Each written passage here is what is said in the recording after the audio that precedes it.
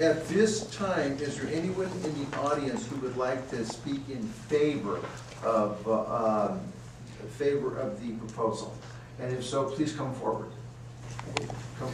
Good evening, members. My name is Dan Buchwalter. I've been a resident of San Leandro since 1989. I've known Dan Dillman in business for most of that period of time, I think, and he's been gradually expanding what kind of business operations he has, but the last couple of years... Mr. Buchwalter, could you state your address and could you sign in? Pardon me. Daniel Buchwalter again, 695 Dowling Boulevard, San Leandro, 94577. Thank you.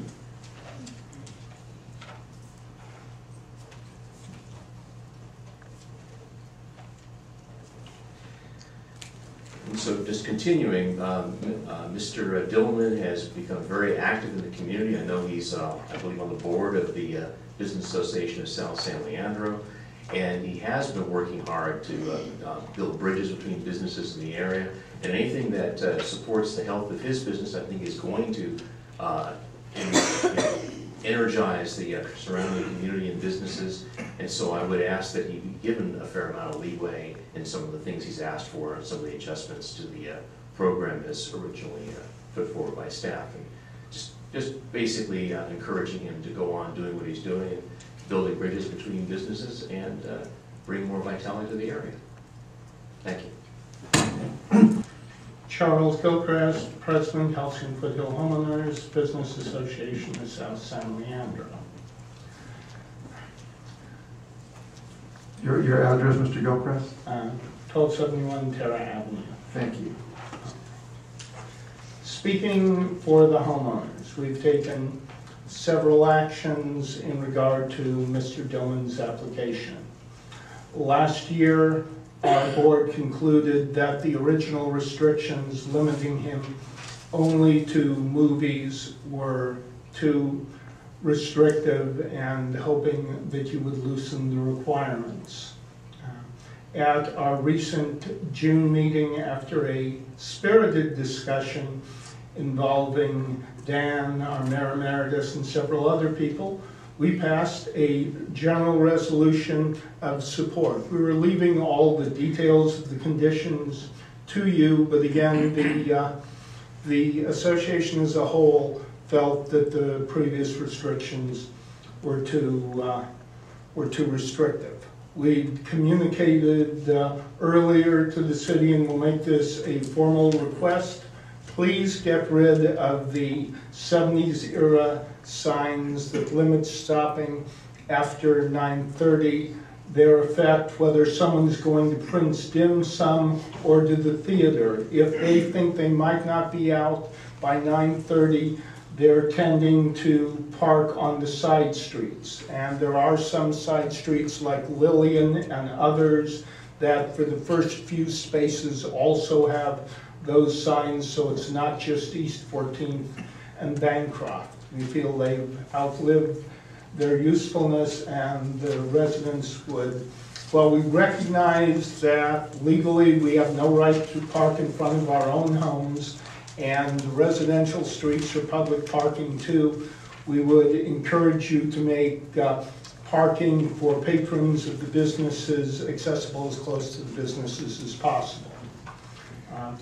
In regards to Basil, Business Association of South San Leandro has recognized Dan as a beneficial presence in this community that's tried to interact with the other businesses. He's had after-event parties at various restaurants giving publicity to Tuscany Bar and Grill, Ricky's and others, and I know he's hoped to engage Mr. Galvin's shuttle bus service, or to do deals with Shelley's and Chevy's and the Bayfair restaurants where people would get a discount for dining and then could then be shuttled up to the theater. So as far as a business perspective, he's a good member of the community. Our one caveat is we want the South Area Plan respected.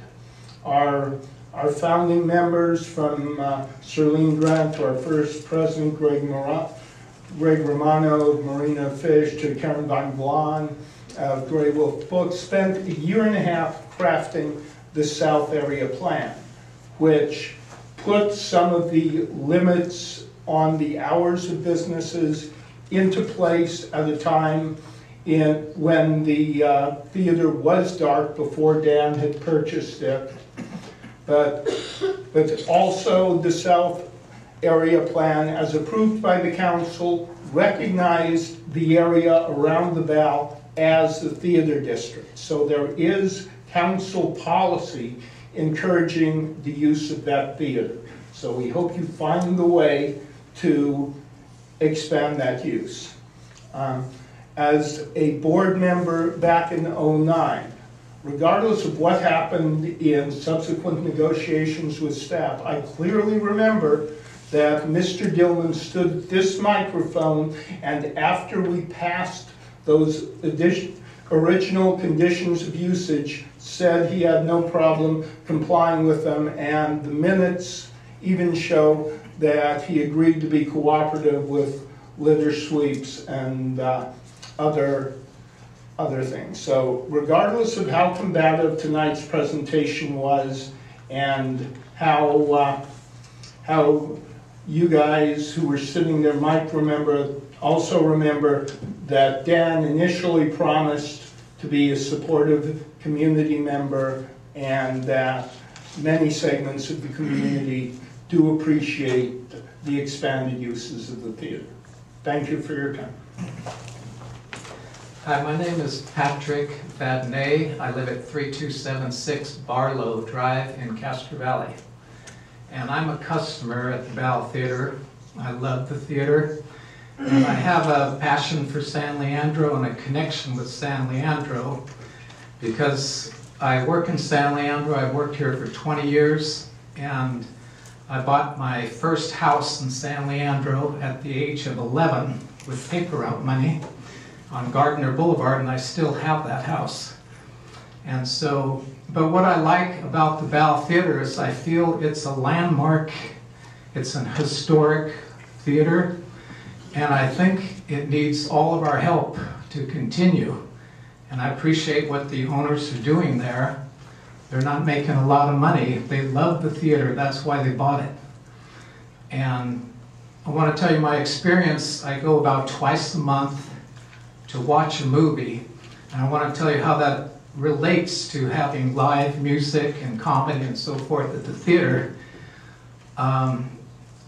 When you walk in the theater, you walk into the 50s and the 60s, and it's another world. And when you sit down, you watch an old movie, and that's mainly what they play, because I don't think they can afford the first run movies, but you go in an atmosphere, a beautiful room with old seats. They don't have cup holders on the seats, you know. But you sit there and you go back and feel like you're in 1950s and 60s and you're watching a movie of that era. And the same with music. If they have music, I was raised, my father played Dixieland music, and there's swing music, jazz, all types of music. If you're sitting in the theater with that atmosphere, beautiful paintings on the wall, the inside is an original shape, everything's been restored in the lobby and the outside. It just takes you back to another time and lets you appreciate the music even more and the experience. I was talking to my family recently, and I was trying to tell them why I go there, why I like it, why I love it. And I couldn't find the words. My 15-year-old niece said, "You go there for the experience." That's what it is. I think that should be their slogan. But so I think the answer would be to give the owner of the theater everything they're asking for, and to try it for 6 months, review it, maybe a year, review it, and see how it works out. I really think it would work out. I don't think there'll be any major problems. And San Leandro needs a place for people to go to and have fun at night. And the Val Theater is a wonderful place. Thank you. My name is Bullock, and I live on 1311 Lillian Avenue. I go to the Ballot Theater almost every time they have a movie, showing, concert. I help out. I really love the Ballot Theater. It's a great community for people just to get together, hang out, socialize, watch the really old movie. I think that no matter what the parking and the issues are, that really the Ballot Theater is about how everyone interacts with each other and comes together to just enjoy themselves. And in San Leandro, I don't think there's anywhere else right now that there's somewhere you can go just to feel that you're safe and that you can be somewhere and just enjoy yourself. And I think that the Ballot Theater really has that quality. Also, I think that what was I gonna say? Yeah, the Ballot Theater's really cool, and I just lost my train of thought. And I enjoy the Ballot Theater. They have things, they have concerts like from this time, and then they have movies from way back when. And I really think that a lot of people in the community could really draw more from the Ballot Theater, and I think that these requirements could make use of the Ballot Theater in a better way, and could be available for different